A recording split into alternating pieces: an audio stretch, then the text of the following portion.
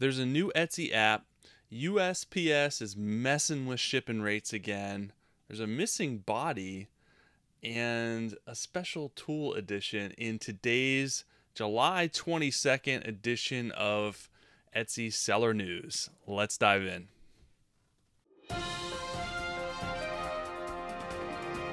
Hey everyone, what is happening? What is going on? Hopefully you guys are doing awesome. I am back with the all new, shiny, brand new edition of Seller News, bringing you the latest news and updates and features that are applicable to you as an Etsy seller or an e-commerce seller in general, or they're just they may be interesting in the same realm of selling online. So I want to bring that stuff to you guys to keep you informed. All right, the first thing I want to share with you guys is the announcement that Etsy made in the launch of the all-new Seller app. Now, this app has been around for quite some time, just a lot of people didn't know about it. They were doing a lot of beta testing. A lot of people, pretty much anyone could use it. Some features were available to some sellers, some features weren't available, but either way you could use the app. But a lot of people just didn't know that it existed. So they've been getting feedback and continuing to tweak the app. So they got it to where they want it, and they finally have announced the launch of the app and basically are promoting it now so that everyone downloads it and uses the app and starts using it and gets away from using the Sell on Etsy app. The plan is Etsy has said that they plan to remove the Sell on Etsy app after the end of this year. So either way, you should probably start using the Seller app and stop using the Sell on Etsy app, because it's going to eventually go away and they're going to stop supporting that app. Now, the Seller app has a lot of the same features. It's for lack of a better term, it's prettier designed, but the features and the functionality kind of works a lot of the same way if you've used the Sell on Etsy app. And you'll notice that as you start using the Seller app, that all the same stuff is there, but it's formatted a lot better. It's a little bit more functional, has a better at-a-glance view, and there is some new stuff on the app, but a lot of it is the same. It's just formatted in a slightly different way. So the biggest thing is, the immersive at-a-glance dashboard. And I'm going to do a full video demo of this in a future podcast or YouTube video, but I'm going to cover some of the highlights here. But the immersive at-a-glance dashboard basically shows you all the time-sensitive stuff. So as soon as you log onto the app, it's going to give you the dashboard with new orders, new reviews, orders that you have to ship out that are maybe due today or overdue, announcements that Etsy has made. So different things like that right on the dashboard, so you can easily see at a glance what's an overview of my shop, sales, you can sort by sales day, week, yesterday, whatever you want to do there. So it's a pretty in-depth at a glance view, but most importantly, you can see your time sensitive stuff that you need to take care of. The brand new feature of the Seller app is the Explore function. So the Explore function is it looks pretty much identical to TikTok, if you guys are familiar with TikTok or Instagram Reels. So you can post videos on the Explore from the app that go to the Explore function, where buyers can see. They can also go to the Explore function on their Etsy, the regular Etsy buyer app, for buyers, and they can go to the Explore function and see what creators are posting, and then from there click on the video and go directly to that seller's shop. So it's a way for you to engage with buyers and post video content for them, showing you behind the scenes, showing you making stuff. So it's like I said, it's very similar to TikTok. People can continue to scroll through the videos to see stuff that's maybe relevant to them or interesting to them, but it's really geared towards the handmade creator. So it's kind of it's pretty cool. I think it'll be interesting to see how it does. They've been testing it for a long time. A lot of people had the Explore function pretty early on and got certain perks and things like that for trying it out and giving feedback on it. But you will see the explore function right in the main dashboard, and you can go to that and start posting videos if you'd like, and then it'll go to the explore tab in the other app. The other thing that you can do is buy and print shipping labels from the app. Obviously, if you have a Wi-Fi printer, then you can send them to your Wi-Fi printer to print out. I'm not 100%. I never tried to do it on the Sell on Etsy app, so I'm not sure if that function is new or not.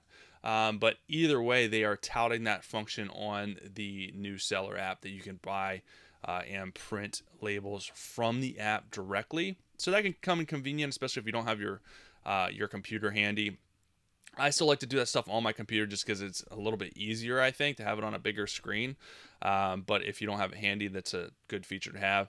The other new feature is they do have message reply templates already in there. You've always been able to save templates to messages for common questions that maybe sellers or buyers have, but they have some preset templates already in there as well. So that is definitely new. You don't have to use them. You can still save your own message templates, which I've always done. It just for common questions, it's easier to have a template so that you can quickly just with one click literally send out a message and not have to sit there and retype the exact same message that you continually send out. So that's pretty good.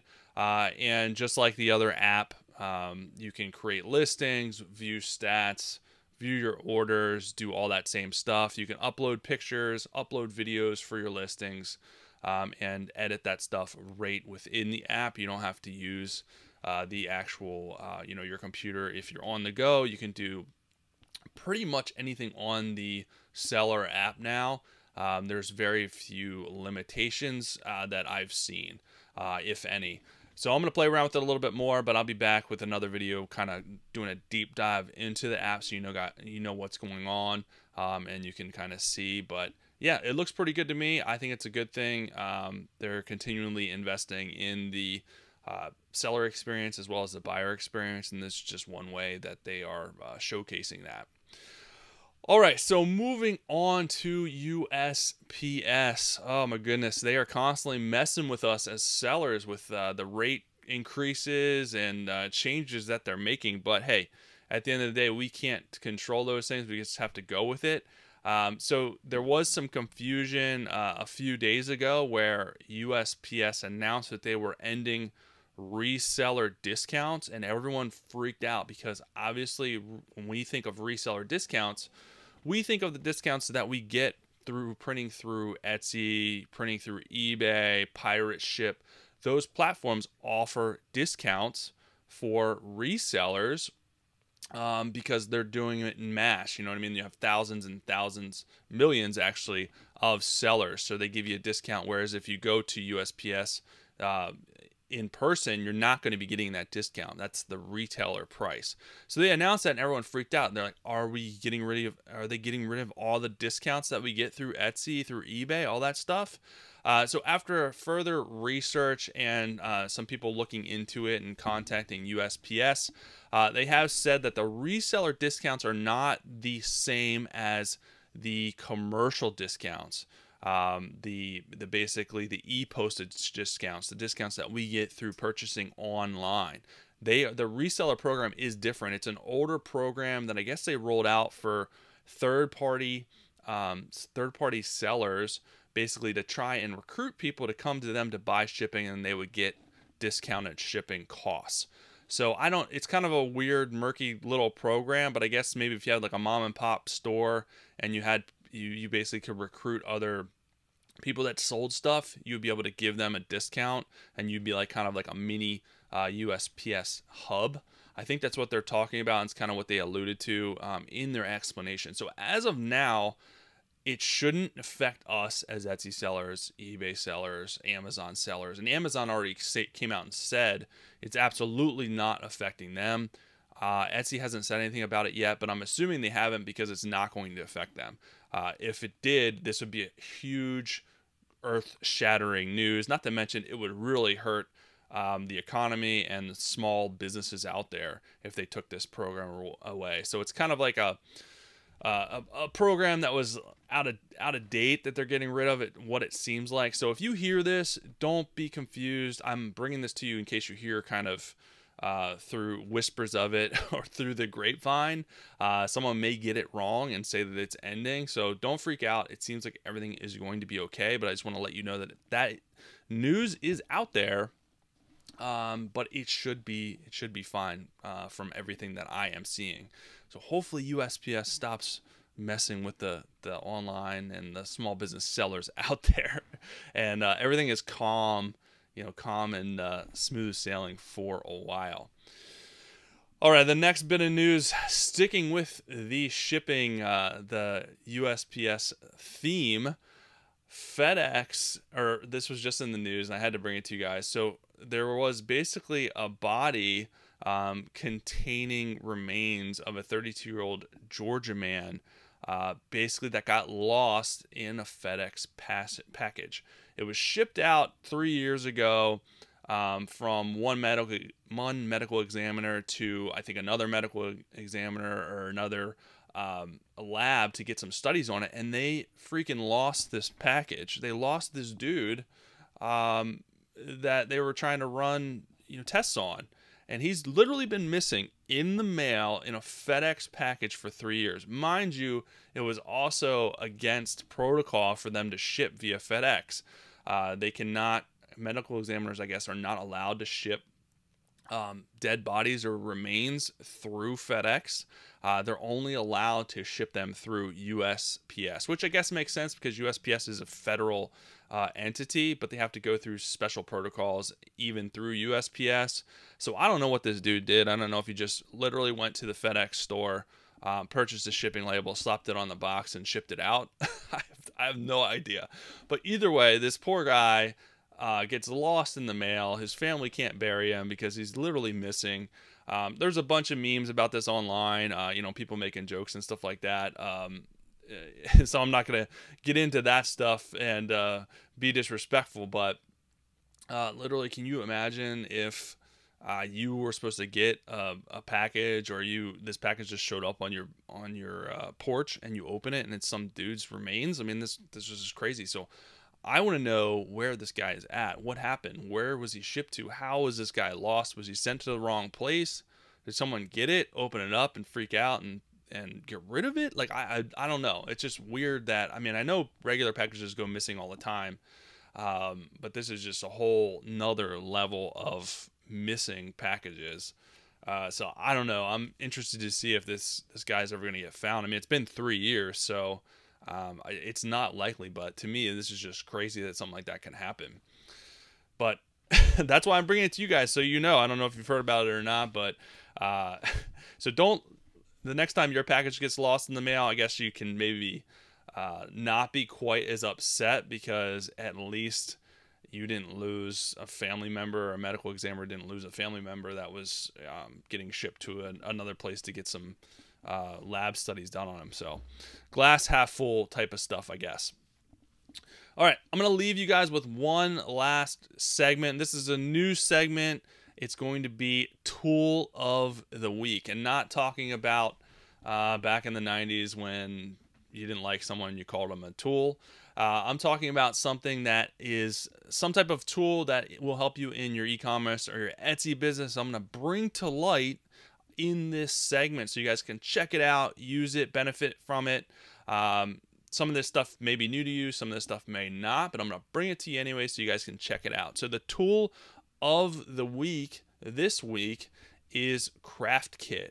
CraftKit is it's a pretty cool email tool that you can use. You can sync it with your Etsy shop, and it's really, if you're wanting to start an email list and you don't want to go through all the rigmarole of like other providers out there, it can get a little bit difficult. It can get very convoluted. You can use CraftKit, which makes things a lot easier. It has predefined templates in there.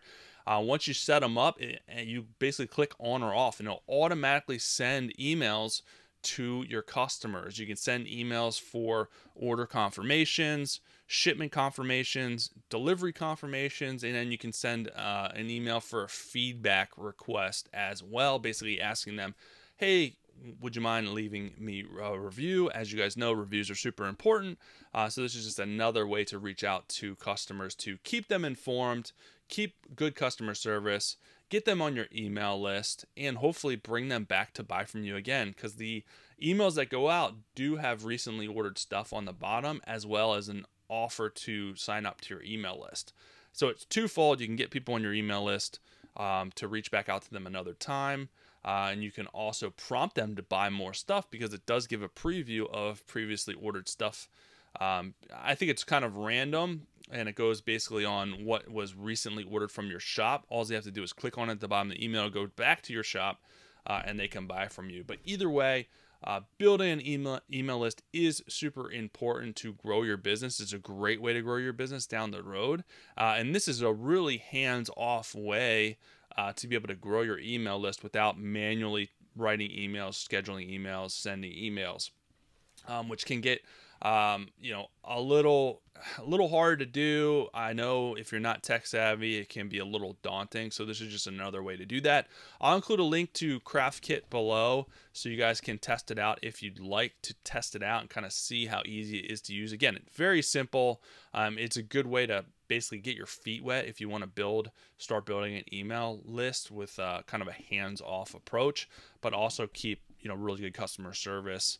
And also benefit from getting more reviews, keeping customers informed as well. So it's multifaceted benefits of having this. And you don't have to send emails for every step, and I probably wouldn't suggest doing it for every single step, but maybe one or two. Definitely delivery confirmation and possibly feedback requests are good. And Etsy does automatically send out emails as well on their end from their site for order confirmations and stuff like that. So think about how you want to use it, but it is just another tool to put in your tool belt that could definitely benefit your business if you guys want to take advantage of it. So again, I'll include the link below. Try it out. Don't try it out. Either way, it could benefit you. But if you don't want to use it, you already have your email list. You already have your email provider. No harm, no foul. Just wanted to bring it to your attention that it is there. But that is it for today's episode of Etsy Seller News.